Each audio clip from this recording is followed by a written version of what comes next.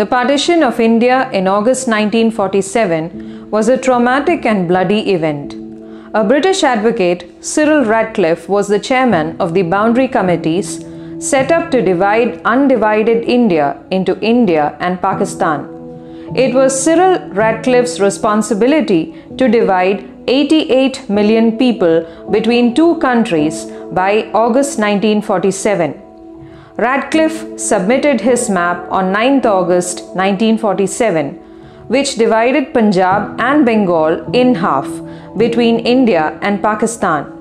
His task was to ensure that there would be as many Hindus and Sikhs in India as Muslims in Pakistan. This was his first trip to India, and it was a hasty and hurried program to split a country into two parts.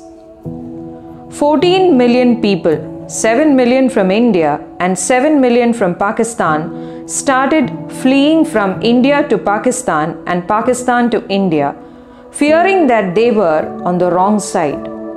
The Indian freedom movement had been peaceful and non-violent, but the partition of India resulted in mayhem and violence on an unprecedented scale.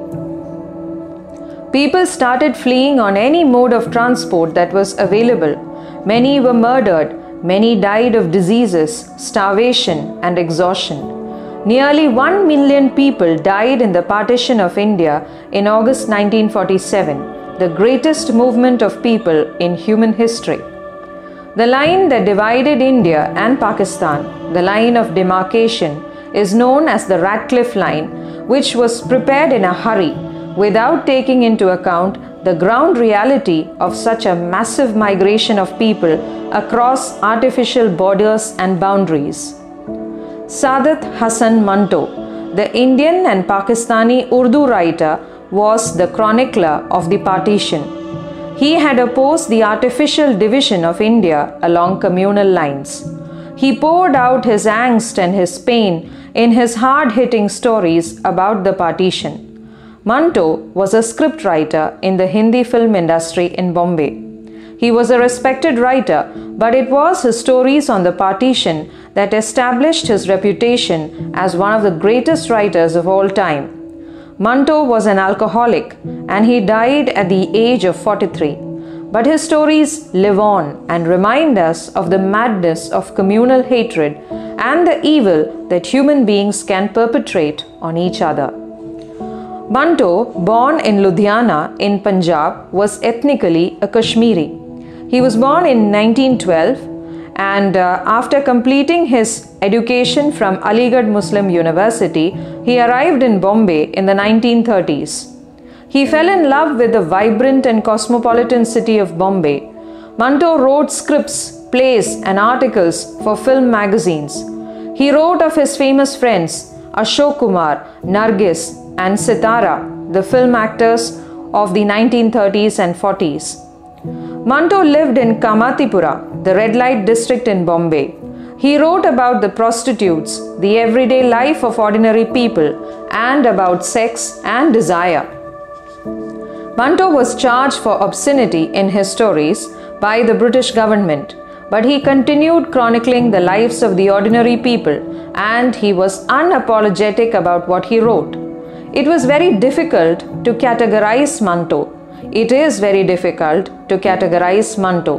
He defies classification, and his short stories, screenplays, essays, letters, more than 150 radio plays, and articles depict human beings as they are, with their flaws and strengths. Manto was not interested in hypocrisy, and he loved the city of Bombay. He used to say, "Main chalta phirta Mumbai hu." The characters of his screenplays, books, and short stories were what is usually denigratingly referred to as low life.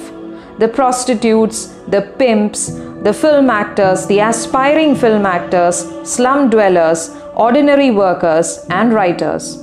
Manto opposed the partition of India, and one of his most powerful stories, Toba Tek Singh, is about the impact of partition on the inmates of a lunatic asylum.